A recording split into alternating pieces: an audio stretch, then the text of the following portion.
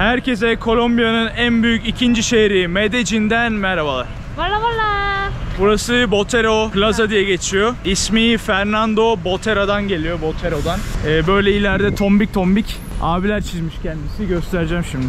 Burada evsizler de çok. Medellin'de bayağı var evsiz. Böyle tombik şeyler, heykeller yapmış abimiz. Şurada da var. Bronzdan yapıyor 1995'te böyle. Her şeyi tombik yapıyor. Bunların tombik olmasının sebebi de adam insanların açgözlülüğünü, ne derler, doymaksızın bir şeyler istediklerini, arzuladıklarını resmediyor. Heykel haline çeviriyor. Her şey böyle. Hayvanlar da şişmandı. Pipi de çok küçük, meme de çok küçük. Burası da meydan. Burası da Bogota'nın şeyi gibi düşünün. Bolivar meydanı gibi. Ve acayip de şey var, kadın var. Satış olayları için göstereyim. Bak görüyorsunuz. Pipi çok küçük değil mi?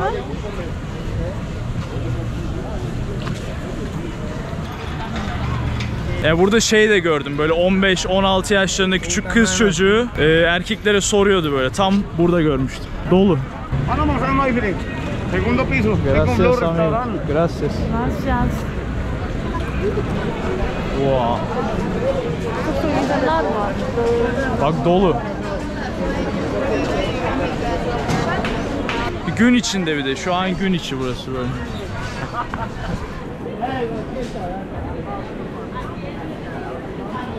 Bak konuşuyorlar. Wow, inde ya.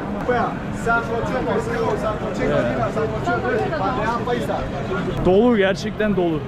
Botero. Ablalar şu arkamda her yerde var. Dolu. Ve şurada polis var yani. Hiçbir şey demiyor bak polis. Ada polis bile kızla konuşuyor. Botero Meydanı böyle Medellin'de ilginç. Ama geçimiz de bu gibi değil. Geçimiz de çok güzel meydan ama şimdi bilmem. Turist olmayınca iyice cozutmuş bura.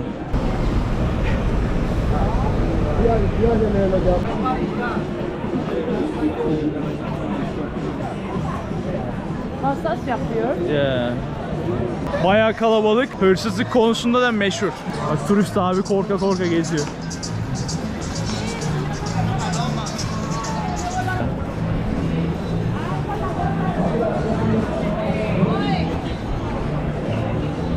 Wow. Wow, çok büyük insanlar var. Çok kral. Even in weekdays. Ni hao. Ni hao, ni hao.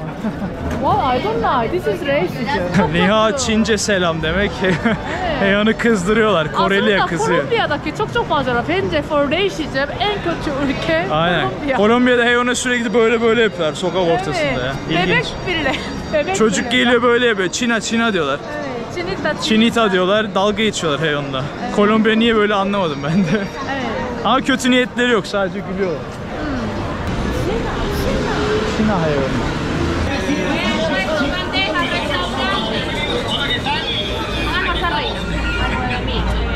Yani şimdilik bir sıkıntı yok. Güzel duruyor.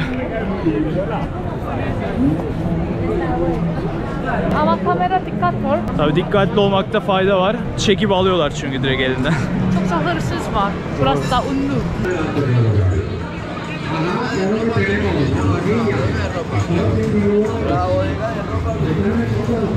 Buna coca ve marijuana demişler. Ese crema.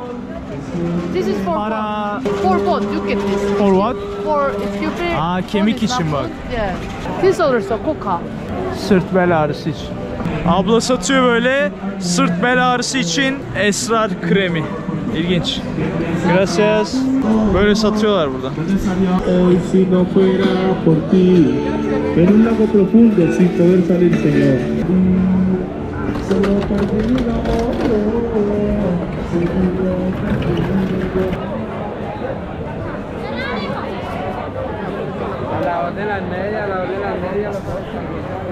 Adam karikatürleri böyle yerdeki kanalizasyon şehrini çiziyor. Çok iyi ya. Tebeşirle bir de. Böyle tezgahlarda insanlar muz alıyor. Bak bu abi de çanta, ayakkabı tamiri falan yapıyor yol ortasında. Sosis. Bu da buranın otobüsü. Medellin'de sanat çok ünlü. Hatta sanat şehri diyorlar Medellin'e. Bayağı seviyorlar. Ve bayağı askerler, polisler falan koruyor. Bak arkamda görüyorsunuz. Çok fazla var. Burası da bir park. Tehlikeli olabilir. Abiler yatıyor. Çoğu Venezuelalı, çoğu evsiz böyle burada. Bu arada bunlardan Botero abimiz 23 tane hediye etmiş. Normalde kendi sergisi var. Oradan çıkarıp böyle hediye etmiş ortalara konulsun diye. Bu meydana San Antonio diyorlar. Başka bir meydan. Ve Escobar zamanında tam burada bir terör saldırısı yapmış. Şurada hatta simgesi var. 2 tane kuş simgesi. O zamanlar Botero'nun buraya koyduğu kuşlar. Bunlardan biri bombadan dolayı hasar görüyor. Size göstereyim şöyle. Büyük ihtimal bomba şu tarafa falan koyuluyor. Terör saldırısı patlıyor. Ve 2 kuştan biri kabak çiçeği gibi açılıyor bak. Bu sağlam olan kuş. Bu da patlayan kuş. Günümüzdeki insanlar oldu burası. Haberini de buraya koymuşlar. 28 kişi ölmüş. Şu kuşun işte getirildiği zaman patlama oluyor. Bu meydanda patlıyor böyle bu şekilde. İçi açılmış bak. Görüyor musun? They try to don't forget and remember always. So this is the cushion of the war and this is the cushion of the peace. They find the peace on it. So many mosquitoes here. Look at their head also. Bu sıranın simgesi de bu kuşlar oluyor. Yani iyi ile kötü kuş. Biri hasar görmüş, biri sağlam ayakta. Ya ne zaman böyle terör saldırısı falan olursa bu tarz örnekler ortaya çıkıyor. Bu arada Escobar'ın doğduğu şehirde Medellin. Yani Medellin diye yazılıyor, Medellin diye okunuyor. Kolombiyalılar Medellin diyor. Aynı zamanda Botero, yani sanatkarın da doğduğu yer burası. Ve bu arada bu adam Botero, Latin Amerika'nın en ünlü ressamı, heykeltıraşı, öyle bir adam yani. Herkesin bildiği, aslında çok meşhur bir adam. Yani biz genelde çok bilmiyoruz, ben de bilmiyordum. Burada öğrendim. Bayağı önemli, ünlü bir adam. Doğum yeri de Medellin burası. So burası da so many fans of Pablo Escobar too and so many haters from Pablo Escobar too. Bu arada Medellin dedim ama doğum yeri Rio Negro diye bir yer. Medellin'e böyle bir saat uzaklıkta bir köy mü diyeyim, ne diyeyim, küçük bir şehir. Ama genelde yaşamını burada sürdürüyor Escobar. Bu arada metro geçiyor böyle. Bayağı bildiğin bu şekilde gidiyor. Köprü yapıyorlar ama bitmemiş. Böyle yarım. İleride yukarıdan geçecek büyük ihtimalle. Gidip metroya binelim. Medellin'in gelişme sebeplerinden biri de otobüs, metro gibi ulaşım araçlarının gelişmesi. Bogota'da o kadar gelişmiş değil. O yüzden böyle burada çıkıp metroya bineceğiz. Hola. Metroya giriyoruz. Sí, Medellin. Giriyoruz ve buradan San Javier sanırım. Böyle yukarı çıkacağız. Abinin kafa çok güzel. Eyon tırstı. Alıştık ya artık. Latin Amerika full böyle. Çıkalım, metroya binelim. Bir de bir sürpriz var. Metro teleferiğe bağlanıyor. Ve acayip güzel yerlerden geçiyorsunuz. Bir favelanın üstünden. Oraya doğru gidiyoruz. Hadi. Neyse, demeye çalıştığım şey, ulaşım kolaylaşınca insanlar rahat hareket edebiliyor. Bu sebeple de şehir gelişiyor. 1950'li yıllarda sanırım yapılmış. O dönem gelişmeye başlamış Medellin. Sebebini buna bağlıyorlar. Ulaşıma. Buradan bilet alınıyor. Alalım. We cannot get teleferik. We just want to take teleferik actually. San Javier. Sí, San Javier está bien. Sí. ¿Cuánto cuesta? Pasa de 100 for car. Okay. Dos por favor. 10,000 por favor. 2,800 for ticket. Okay, para dos personas. Sí, dos tickets. No tengo SIM card. SIM card, Dani. No tengo tarjeta. ¿Cuánto cuesta todo? 10,600. ¿Por dos personas, sí? Sí. Este por dos personas? Para dos. Oh, ilginç. Böyle bir kart verdiler metro için. Basıp gireceğiz. And easy. Oh. Here.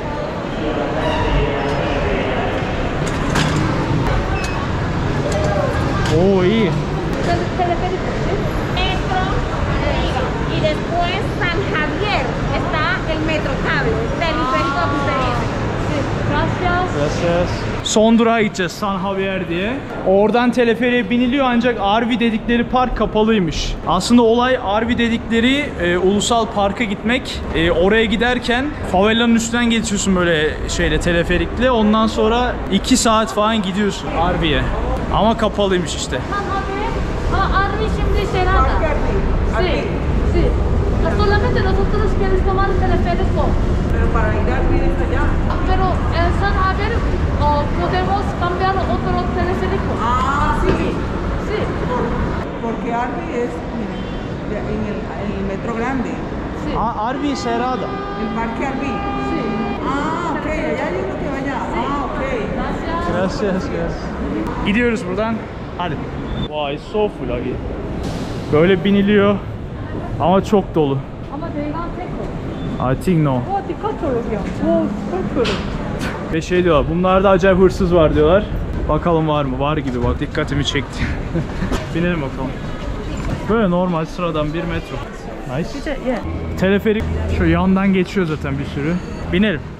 Aynı zamanda burada sıra var. Bu sırada aşı sırası. İnsanların metroda aşı yapıyorlar. Durmadan devam. Wow. Burası da sıra. Very fast.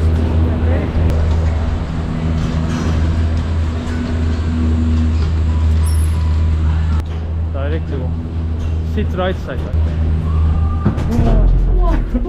Tehlikeli değil mi? Tehlikeli ya. Korkuyorum. Böyle hamur hamur zıplıyor. Nasıl sallanıyor var ya, patı kütür ya. Korkuyorum ya. Değil ya. Direkt yola çıkıyor bu arada. Wow, so fast. Korkuyorum. Daha yüksek, daha farklı. Bu gördüğünüz evler favela diye geçiyor. Yani insanlar böyle gece kondularda yaşıyor burada. Zaten burada önemli bir favela var. Comuna 13 diyorlar. Baya böyle geçmişte en tehlikeli favelalardan biri. Onun üstünden geçeceğiz şimdi. Abi düşünsene, teleferik düşüyor. Evin içine giriyorum böyle aşağıda favelada. Ya anlayacağınız burada hayat var abi. İnsanlar yaşıyor yani böyle aşağılarda. Gün aylığı böyle bir 100 dolara, 150 dolara evlerde kalıyorlar. Bu tarz evler. Brezilya'da da görmüştük. Ve kiralık falan yazmışlar bak. Yani Medellin çoğu insanların yaşadığı bölge aslında böyle yerlerde. Bu tarz yerlerde yaşıyorlar. Bir durak geldik. Şimdi ikinci durağa doğru gidiyoruz.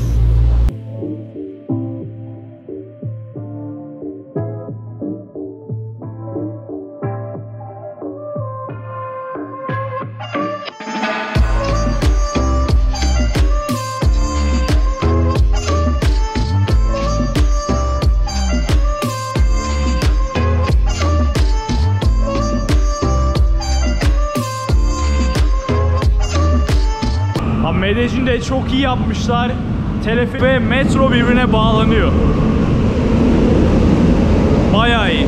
Ya metro parasını veriyorsun, ücretsiz bir şekilde teleferiğe de biniyorsun, geri dönüyorsun. Çok güzel. Bayağı iyi sistem. Burası Pablo diye geçiyor, yani Medellin şehrinin en güvenli noktası. En zengin noktası.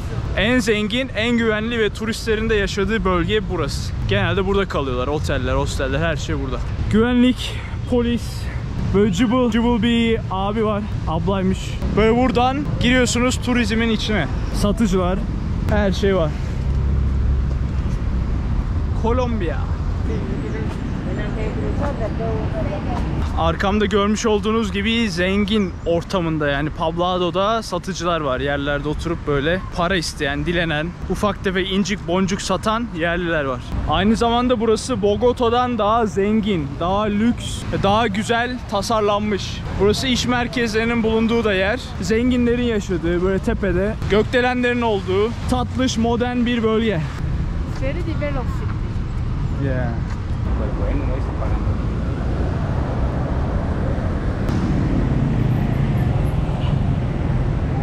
Böyle yerliler yemek yiyor, çocuk küçük. Aynı zamanda da para topluyorlar. Tabi bu insanlar beyaz diye geçmiyor. Buranın yerlileri, kendilerine özel dilleri de var. Maya ırkından gelen, yani Maya soyundan gelen insanlar bunlar. İspanyolcayı şehirdekiler biliyor ama dağlarda yaşayanlar bilmiyor. Bak burada da aynı şekil. Her sokakta böyle yolu kesip dans ediyorlar, sonra para topluyorlar. Şey de var, cam silip böyle para isteyen insanlardan adamlar da var. Bak abimiz oynuyor. Güzeller. Bayağı sanatçıl, artistik bir şehir Medellin.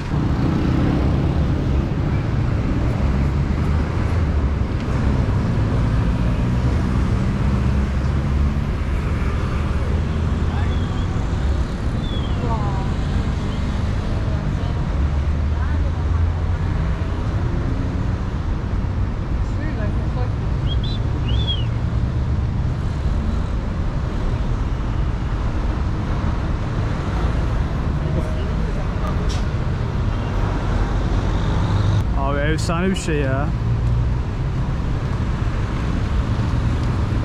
Adamları görüyor musun? Yolu kesiyorlar böyle iple.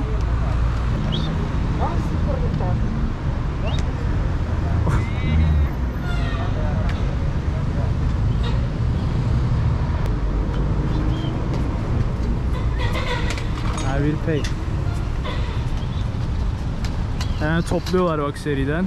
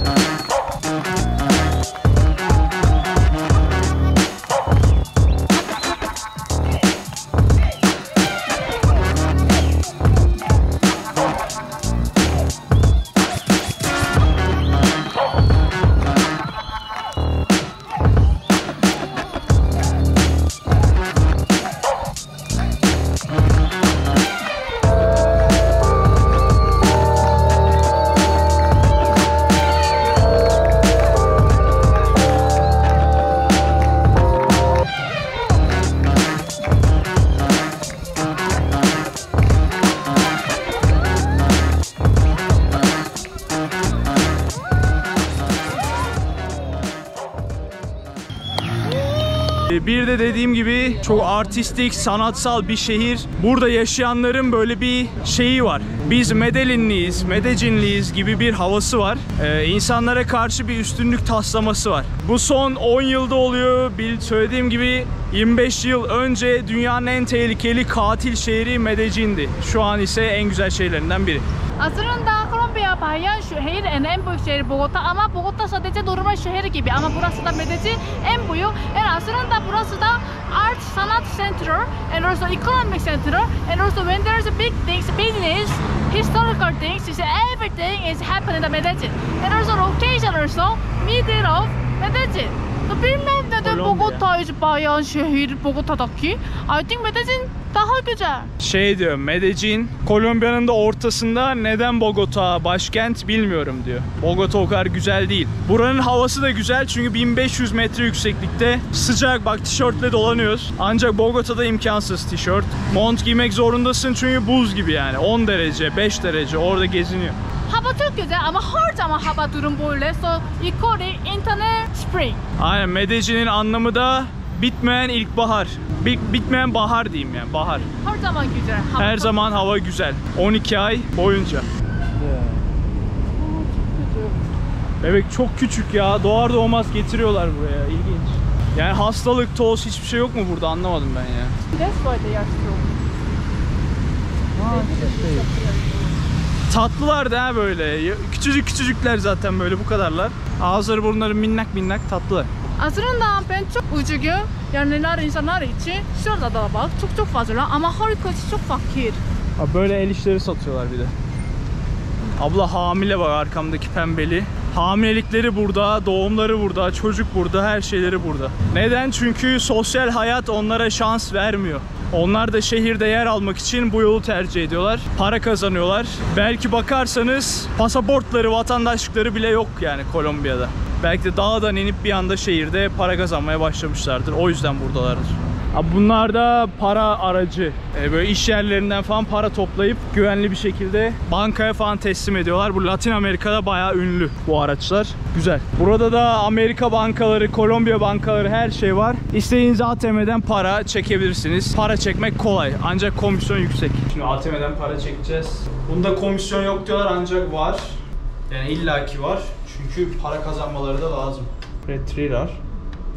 Ahora. Şöyle komisyon yok. 70.000 çekerseniz komisyonu az oluyor. O yüzden 70.000 dedik. Şifremizi girelim. Şöyle gösteriyor. Komisyon 0 yazıyor. Ancak bankadan çekince, yani Türk Bankası'ndan veya sizin bankanızın olduğu ülkeden çekiliyor. Bu arada Kolombiya paraları böyle. Sanırım bu en yüksek paraları 50.000. Peso diye geçiyor. Kop, yani Kolombiyan pezosu. Önünde böyle bir abi var. Şu 20.000. Bu da böyle. Bu 10.000. peso. Bu da 5000. Ve 3700, 3800 kur değişiyor sürekli. 1 dolar yapıyor. 3800 peso. Bunlar burada 5 yazmasına bakmayın, yanında mil yazıyor. Mil 1000 demek. Şunlar da bozuk paralar. Şu binlik en büyük bozuk para. 200 var, 100 var, 500 de vardı, 50 de var. Bunlar da böyle. Önünde bir şeyler var böyle. Bu arada 70.000'den 300.000 pesoya kadar komisyon almıyor diye yazıyor. Ne kadar doğru bilmiyorum. Tabii bankadan kesilmiştir dediğim gibi. Bize 70.000 lazım. 70.000 çektik karıyla.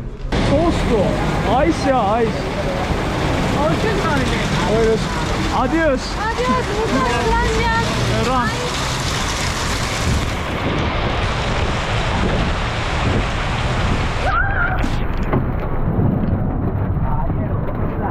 Gracias, amigo. Un momento.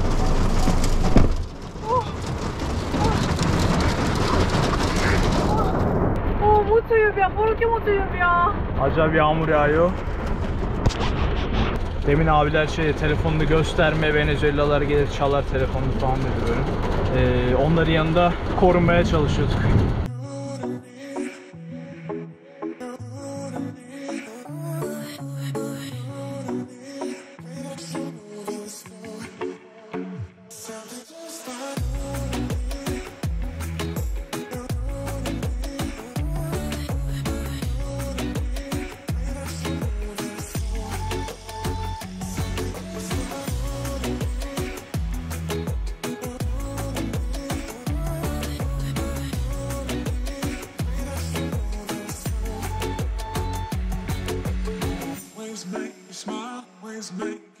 Bugünlük Medellin videomuzun sonuna geldik. Bir sonraki videoda görüşmek üzere. Hoşça kalın. Kendinize iyi bakın. Bay bay.